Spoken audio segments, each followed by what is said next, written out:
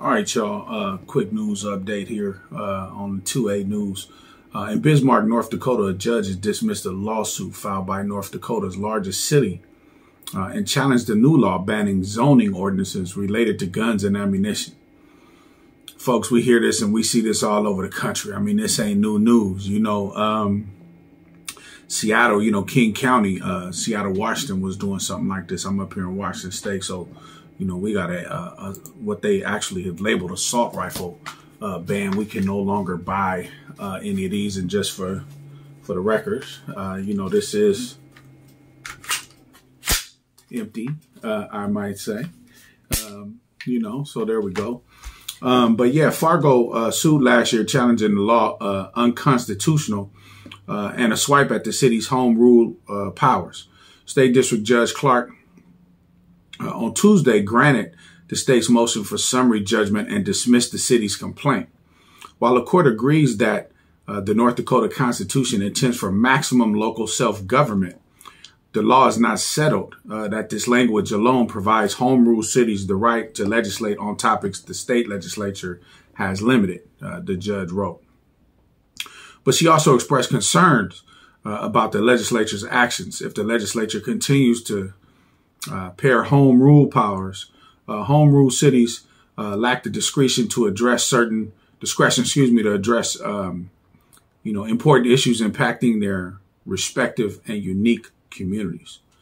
Fargo has an ordinance banning people from conducting certain businesses out of their homes, including gun and ammunition sales, mortuaries, dog grooming, and vehicle repairs. In 2020, about 33% of federal firearm licenses operated from residential properties, surpassing all other types of zoned locations, including commercial, according to the report from the Federal Bureau of ATF and Explosives. Massachusetts is the only state where home-based gun dealers are banned, but many local governments may enact zoning laws that prohibit the practice, according to information from Brady, which advocates for gun control.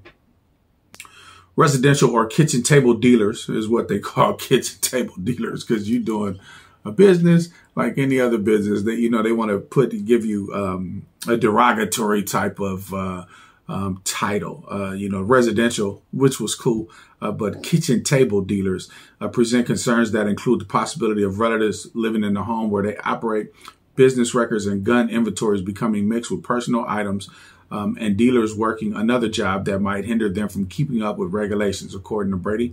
No federal law requires gun safe storages at a dealer, and homes are less likely to have a robust security measures against burglary and robbery, according to the group.